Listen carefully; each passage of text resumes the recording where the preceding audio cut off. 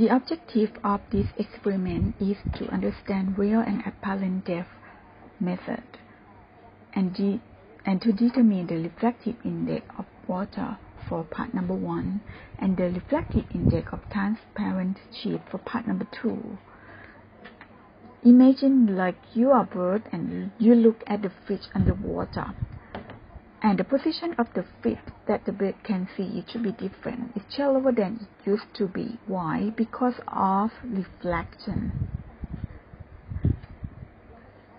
Okay, but for our experiment, we're gonna use the coin instead of the fish. We're gonna place the coin into the beaker. Why we do that? We do this one because for part number 1, we would like to know the refractive index of water, or N1, that's gonna be the first medium. Okay, the position of the coin have to be the center of the beaker, at the bottom of the beaker. The position of the coin or the position of the real object is an initial position. We set up at 4.00 centimeter.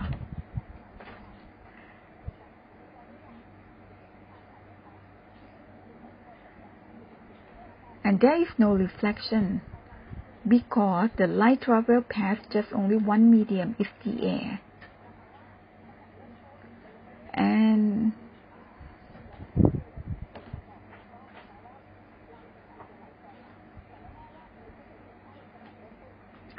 when we talk about this position later, when we use the microscope, the real depth measured from the surface of the coin from the surface of the water or the first medium. For the real depth is big edge. The light travels from the first medium and then across to another medium or reflected, okay, from the normal to the normal. Theta 1 is the angle between incident ray to the normal. Theta 2 is reflected angle measured from normal to the reflected ray. From this one, using Snell's law, you see the light travels from the bigger or larger end to the smaller end or lesser end. You see the light will reflected away from the normal line. And what you see when you see the object just straight away, that's why you see the object is shallower or higher than it used to be. For apparent depth starts from the surface of the image of the coin to the surface of the water. That's going to be L, or apparent depth. And you're going to find out the position of this image of the coin. We call this position as final position, and that you can find out from the experiment. Assume we got 4.24 centimeter.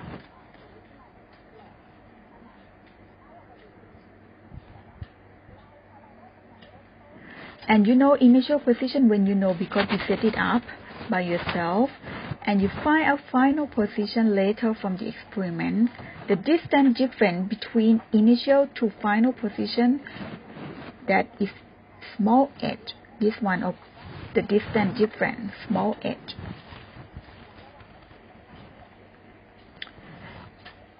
Then you can get apparent depth. The apparent depth is big h subtract with small h, and that's going to be L.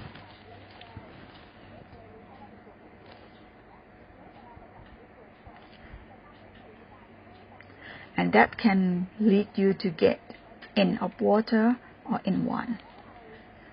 Then, using Snell's law or the law of reflection, N1 sine theta 1 equal to N2 sine theta 2. And also, if you look at light angle, the big light angle, you find tan theta 1. And you see big triangle tan theta 1, tan theta is opposite over adjacent. Then tan theta 1 is AB over big edge. And tan theta 2, you see that small light triangle. And then tan theta 2 is AB over L. You divide tan theta 1 by tan theta 2, you got L over big H. Using Snell's law, you got sine theta 1 over sine theta 2. For very small angle, you got N2 over N1.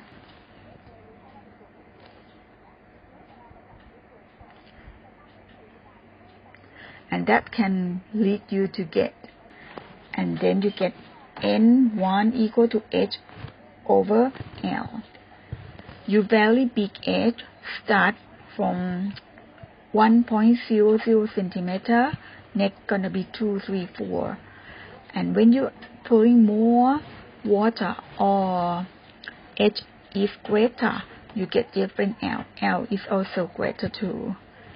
And you get average for N1, and that's gonna be N of water. Next, you need to plot the graph. If you look at this equation, it's a linear equation. You rewrite this equation as H equal to N1L, or Y equal to MX plus C. If you look at this one, Y-axis is big H and X-axis is L. Okay, then you get straight line. And you can find slope of the graph M is N1, and you get slope that you can get N1. That's part number 1. And for part number 2, you just change from water to transparent sheet. Just do like a part number 1. Repeat it. And change water to the transparent sheet. Big edge of transparent sheet is the thickness of the transparent sheet. But you got only one transparent sheet in the box, and there is no graph because you cannot vary big edge. What you can do is just vary initial position instead. Now, how to do the experiment using traveling microscope. And what difference between traveling microscope to ordinary microscope? If you look at this one, what is similar to ordinary microscope is focusing knob. When you adjust with focusing knob, you see the position along the scale. You see main scale and vernier scale, and the position along the scale is not changed by using focusing knob. But when you use vertical translation of this one, you turn in anti-clockwise direction, and you see the position along this one is also changed. When you turn it anti-clockwise, the position of this one will going up, up, up, up.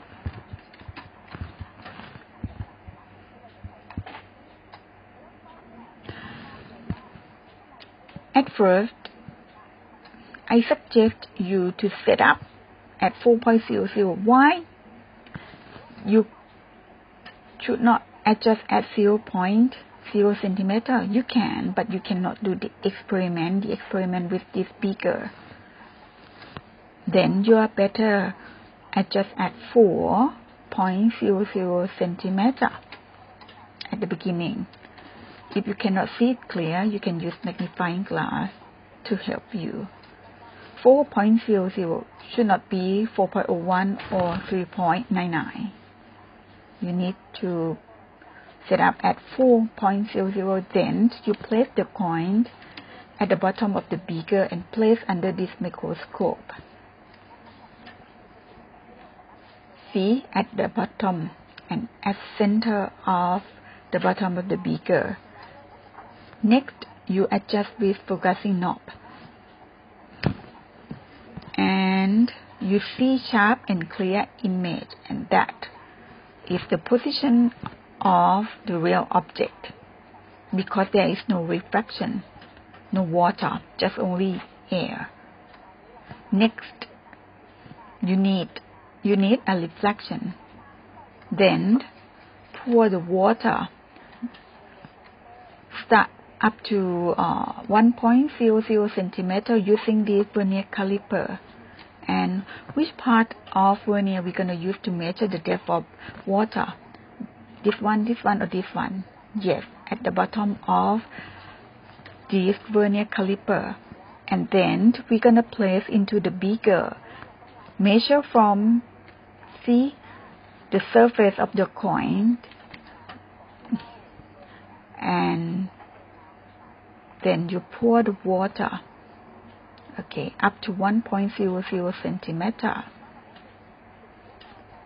When you got it, okay, we're gonna place this one, okay, the beaker back under this microscope, and again.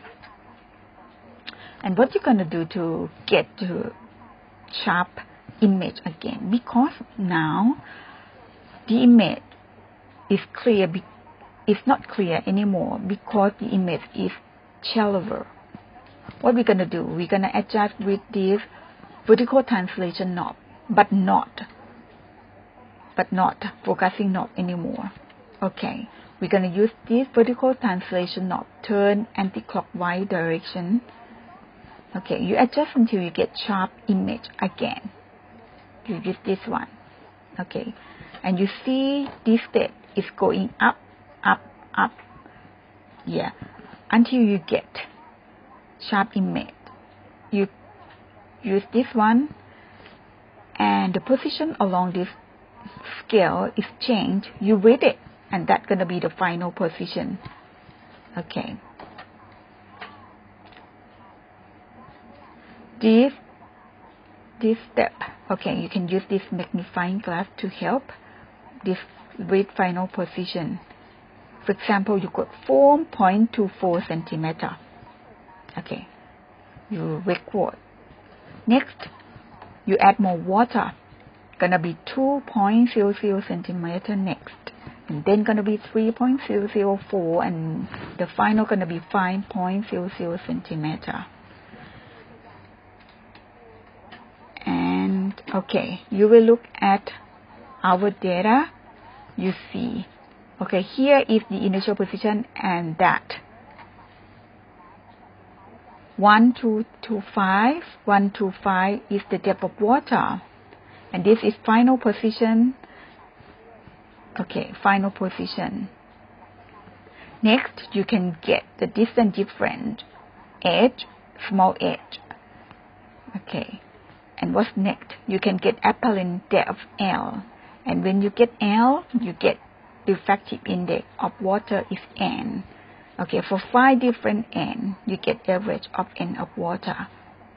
And not enough?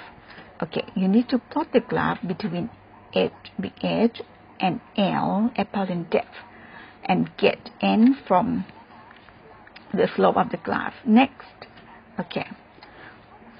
Part number 2. We're going to use transparent sheet on the top of the coin instead of water. But from the beginning, okay, we're going to place the coin on the table. Okay, initial position you need to start. Okay, for example, you start from 3 or any position, 3.00 centimeter, for example. And every time that you start to do the experiment, don't forget to adjust with focusing knob until you see sharp and clear image of the coin or the real object. Okay. Next, okay, we're gonna place the transparent sheet over the surface of the coin.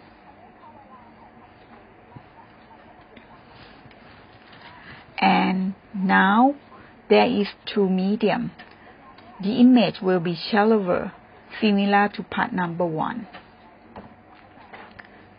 Okay, what we're going to do, we're going to adjust with vertical translation knob until you turn it, until you get sharp and clear image. Again, you use vertical translation knob. Then, okay, the position along this one is changed. You read this one as final position. Okay, that's it, you record. Next, you cannot vary the depth similar to part number 1. But what you can do, you vary the initial position instead. And that, don't forget to adjust with focusing knob first. And similar to the other. Okay, just place the transparent sheet and then adjust with vertical translation knob again. And we do it for 5 times. And look at our data. See the thickness of the transparent sheet. You use vernier caliper to measure. Okay, you get average of the thickness of the transparent sheet is 0.95 centimeter. And then initial position, this is gonna be final position. And you change initial position, and then you got variety of final position. Then you can get distance different, apparent depth, and refractive index of transparent sheet, and then get average of end of transparent sheet. And that's all for part number 2.